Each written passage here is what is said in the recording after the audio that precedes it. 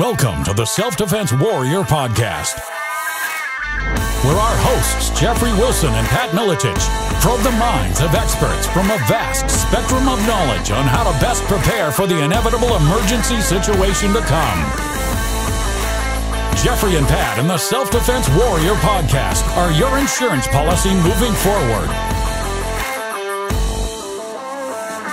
And now, here they are, the hosts of the Self-Defense Warrior Podcast, Jeffery Wilson and Pat Miletich. Well, hello, ladies and gentlemen. A little bit of joking around here before the launch of the next episode of Self-Defense Warrior, the 360-degree view of asymmetrical self-defense. And, of course, joined as always with my co-host, Jeffery Wilson, the brains behind the operation. How are you, Jeff? Well, let's not get crazy, shall we? Let's not get crazy. But, you know, as always, fun, always awesome to be riding shotgun with you. I've been wanting to speak to this gentleman. I mean, I've spoke to him before, but I've always wanted to speak to him in a more official capacity to record what he's been up to. He's one of those, I like to call these alchemical agents of altruistic agents of alchemy, because he's transforming human beings' lives. And there's not a lot of people that can say they're doing that. He's not necessarily turning lead into gold, but he's helping people basically, you know, raise their consciousness and help change the quality of their life. And again, there's not a lot of people can say that they're doing that. And we're going to be talking about a lot of stuff that kind of we're all going through and how to try to maintain sanity in an insane world. But even in not an insane world, just everyday, just ways of psychological, spiritual self-care. Very well said. Very, very well put. So, yeah, our next guest graduated from Purdue University around 2008. He also wrestled at University of Purdue. After that stint, then trained with me at my gym and became quite a good, accomplished MMA fighter. And then one day he walked into my office and he said, "Hey, what kind of chance do I have to win a championship in this?" And I said, "As good as any that I've seen." And he said, "Because I've got a chance to go get my master's degree." And I said, "Well, that's not really a difficult choice, getting punched in the face or getting a master's degree. You should probably go get the master's degree," which he did in economics from George Mason University. He's now a motivational speaker, a mindset coach, and an amazing hypnotist. He's done some really cool stuff, and I've observed that and actually experienced it myself once in the past, and I'd love to do that again. So our guest, Nick Spohn, welcome, buddy.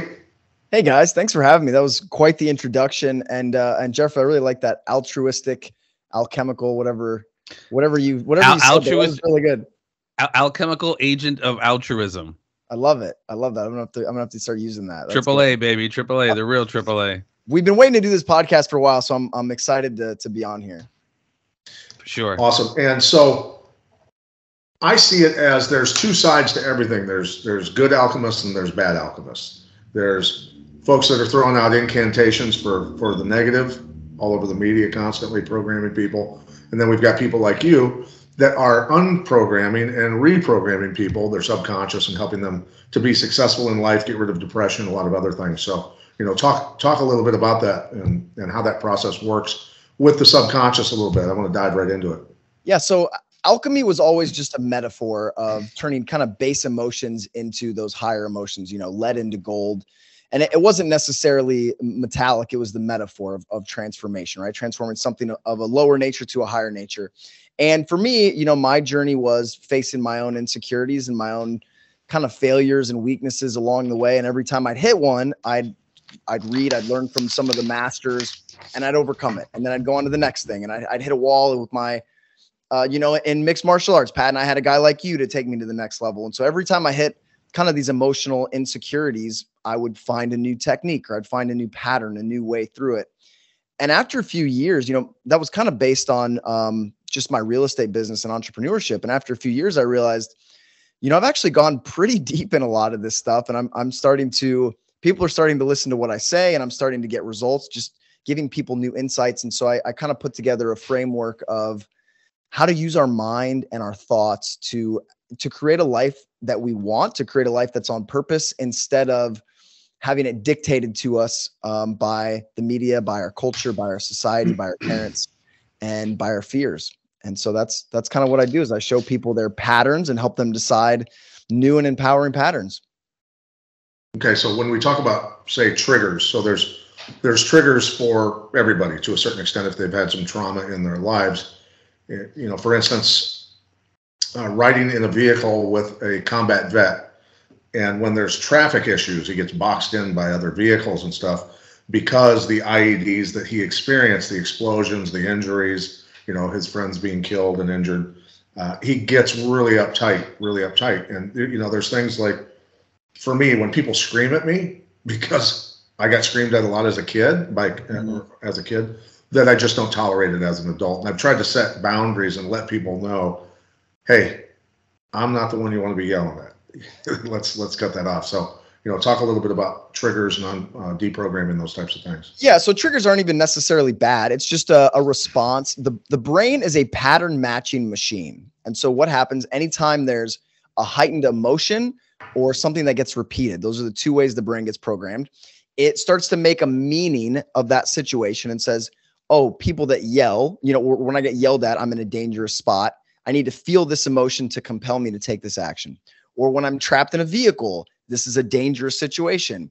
Whether it is or not, the subconscious makes that meaning if we don't consciously decide. But again, you could play a song on the radio that triggers a positive emotion, right? The subconscious doesn't discriminate between that good and bad. Whatever emotion is there, it links up. So it links up anything that happens in a heightened emotional state. And, I guess my work is just how do we figure out what those triggers are and then go change them? Beautiful. Jeff? Well, and it's just one of those things that I'm glad we have you on here, but it's one of those things I heard. It's like, whether it's a PTSD wartime thing, you've been traumatized as a child, we all were downloaded into our operating system from whatever it is, 0 to 7, the operating system that we were pretty much going to work and play out from 7 onward. So talk to us about that, if you will. How the operating system is downloaded from that 0 to 7 into your subconscious, and then for the rest of our life, we're just playing out, good or bad, whatever that operating system was that downloaded. And when it comes to things that are toxic or not necessarily beneficial to us, how rewriting or relearning or retraining, whatever the term is, our unconscious mind to changing certain behaviors. Yeah, so there's a lot there. So first of all, sometimes it even happens before we're born, right? This is epigenetics. If our parents have a strong emotional event or a strong fear, that gets coded into our DNA, and we come into the world with that.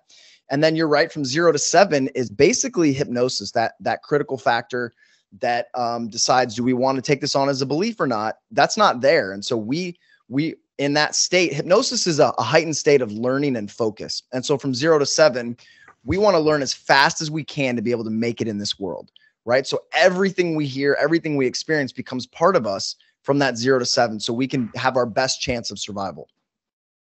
And it takes a lot to go back and to change that. And those programs often last people's whole lives because they don't learn any different.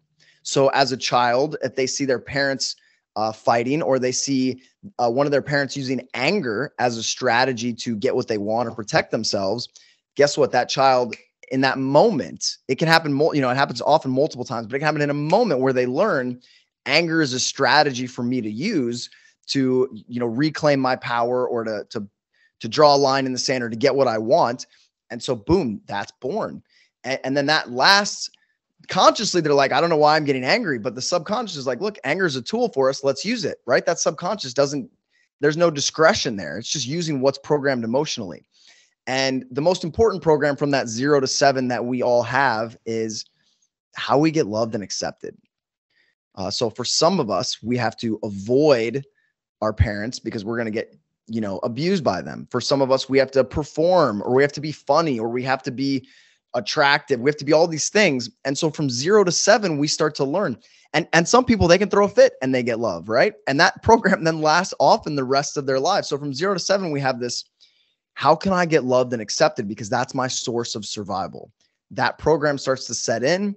And for most people, it carries with them the rest of their lives until they can really become aware, that self-awareness, right? Know thyself, start to see those patterns. Then you can go back and you can change that. And we can talk about that next. But let me ask you guys if you have any questions, if that made sense. Yeah, no, absolutely. Well, I wanted to ask you about the epigenetic side of it too, because not only do we get stuff downloaded as children, like you said, but DNA has, and I don't know the full quantification of the terms or whatever, but DNA remembers. And, it's definitely passed on when you start talking about like generational trauma, et cetera, et cetera. It's definitely real. Well, yeah, it's not like a crazy concept. Let's simplify it. I mean, a bird can build a nest, and they don't have a degree in nest building, right? They don't go take certification programs or whatever. Like, they just know, because the DNA over thousands of years, every time a bird puts a piece somewhere and it's like, oh, this is how I should build it. That makes sense. That they kind of have a little bit of emotional program. Boom, it sticks in the DNA. And then that gets passed down as instinct. And so we all have the exact same thing.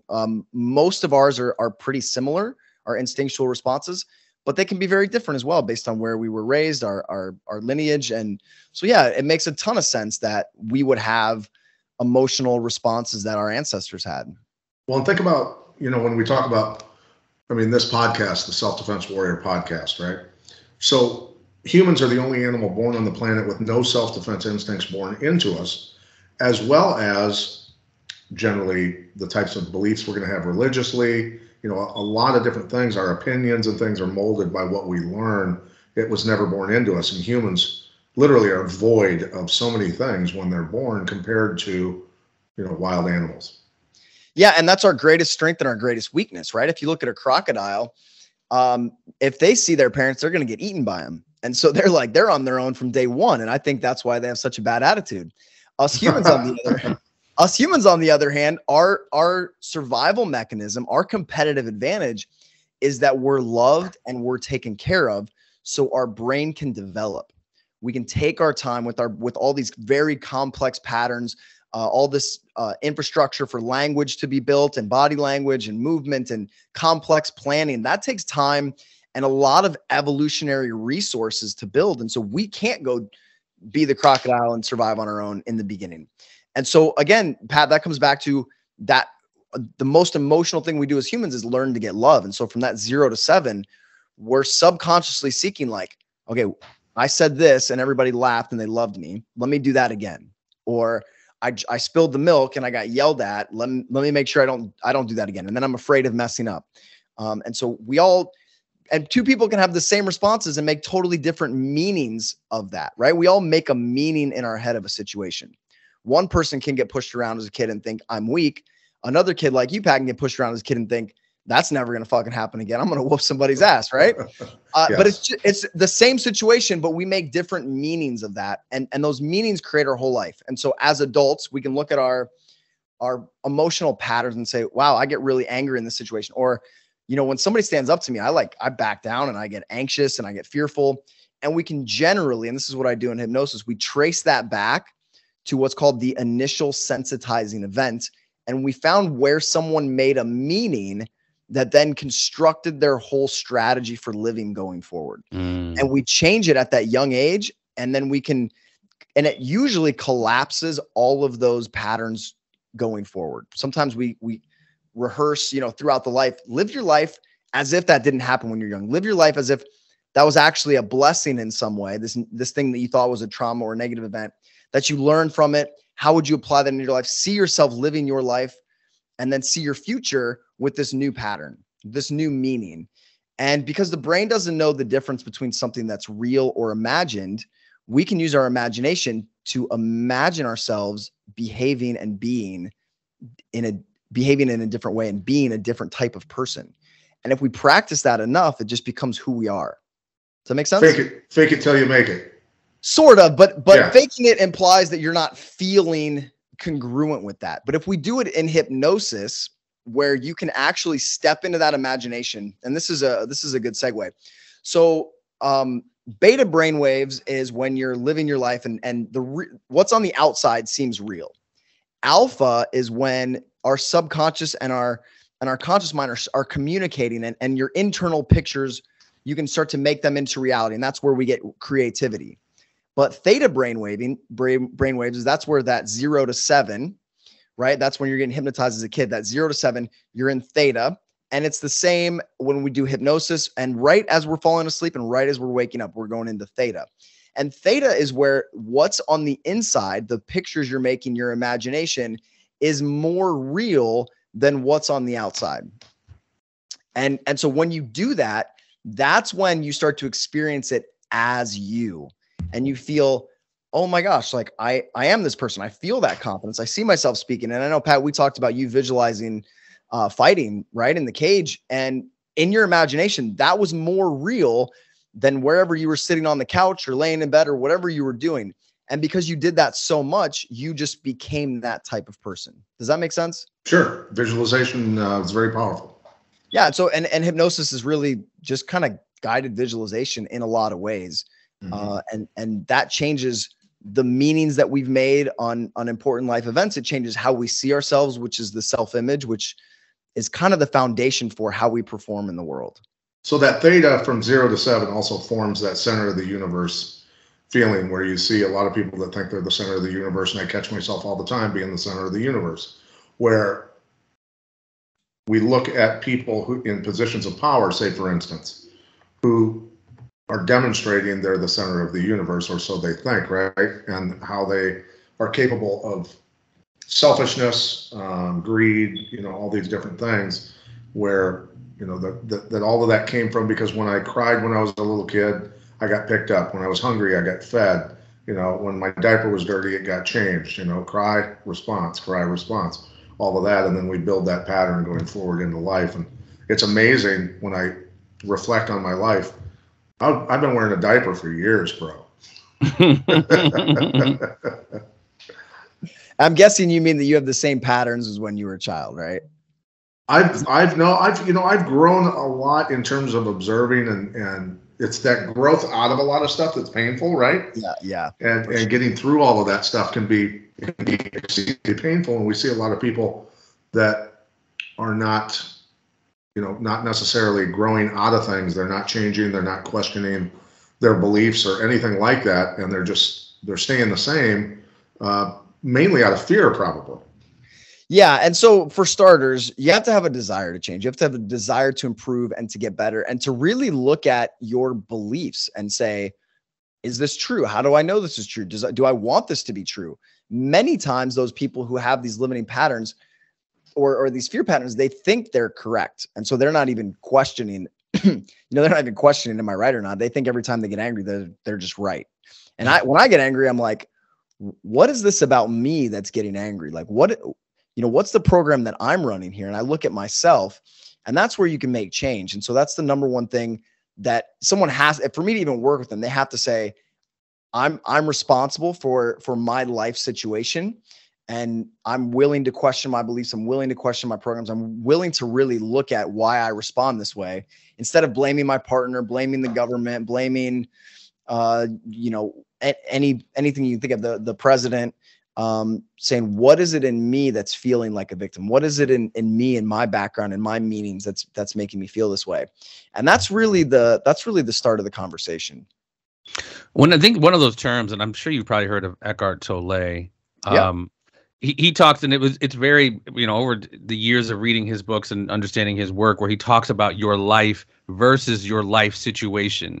And not to get too deep into it, but this is just kind of what he says. Our life is where infinite conscious awareness. Our life situation is our marital status, our job, whatever external thing that we tend to make validate who we truly are, when ultimately that's just an illusory status, when in fact, our life is, like I said, it's way bigger than our life situation.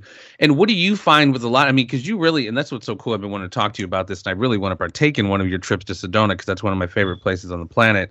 When you start getting these people out there, are they out there trying to better their already coolness? Or are they recognizing that they have holes in their game and they want to stop doing XYZ situation to reach this kind of next level of enlightenment? What are you finding that most people, when they're going out to these retreats, what are their, not specifically what are their issues, but I'm assuming they're all trying to get out of their own way to some degree? Yeah, of course. And it's various. I work with a lot of entrepreneurs, and I think it's a combination of like, okay, I'm really cool in this area and I'm a total loser in this area. And I think that's kind of the human experience. So when I do events, I think one of the coolest things that happens at them is people share their experiences, and they go, someone might get really vulnerable and say, when I was 3, I had this really bad thing happen to me, and I never feel like I'm good enough because of it. And I look around the room and I go, and they're the only person that never feels like they're good enough, right? And everyone kind of laughs because that's the human experience. And so they see this person who had that experience, although I didn't have the same experience, I do experience the same emotions. And this person who's super confident, I see myself in them in certain situations, and this person who's really anxious, and so they start to see all of their patterns in these other people, and the group kind of like gets super connected because of that. But yeah, they want to learn how to use some of these strategies and language patterns to influence others. And guess what? The keys to influencing other people is the same as influencing ourselves and changing our own programming. And so we do a lot of work, like I talked about, going back into the meanings that they made early on in life and the values and rules that their subconscious program is using to basically construct their world and their perceptual filters. So everyone, as we've seen in COVID, everyone has different perceptual filters based on their life experiences. So, you know, the three of us generally have similar perceptual filters about the whole COVID thing, but we go talk to somebody else and they have a totally different 180-degree different experience of COVID than we did. Right. And I'm not even going to share our views. I'm sure. No, but the problem is it's just difficult to hear them through their mask. Yes. But we can say, like, okay, based on their upbringing, the way that they relate to authority, you know, the media they're consuming, they're constructing something based on their beliefs. And then once they believe that, they just go out into the world. They'll find the scientific studies, they'll find the experts, they'll find friends that all confirm their views. And so COVID just made that more obvious, but we all do that all the time. We're always out there confirming our biases. We're looking at the world saying, it must be this way because this is what I believe. And I'm going to find the scientific data to show it. Right. And, you know, I've kind of been experimenting with some different diets, and I'm on the carnivore diet right now. And I've kind of done vegetarian or vegan as well. And I'm watching videos on this, and I'm seeing, you know, I'll watch a carnivore video and in the comments, oh my God, I just stopped eating vegetables. I feel incredible. 2 years, no vegetables. I feel so good. This meat diet is amazing. And I'll go read the vegan videos, the comments. I stopped eating meat 2 years ago. I've never felt better in my life, right? All those meat eaters are total idiots. Yes. And I'm like, how can we have such total opposite views and everybody's having a different experience of, like, you know, something as basic as what we eat, because we're filtering the world through our beliefs. Yes. And it's so important. Once you understand that, you can say, oh, he's not really angry. He's just filtering the world and giving this experience meaning. And when you do that, you can start to relate to people because, you know, they're responding with a program, with the subconscious program. You've been listening to the Self-Defense Warrior podcast with Jeffery Wilson and Pat Miletich. Watch the complete interview on Red Voice Media Premium using the link below, completely uncensored and ad-free. Not a member yet? Try it for $1.